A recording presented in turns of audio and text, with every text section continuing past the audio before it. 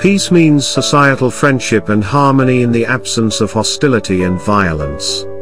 In a social sense, peace commonly implies a lack of conflict, such as war, and freedom from fear of violence between individuals or groups.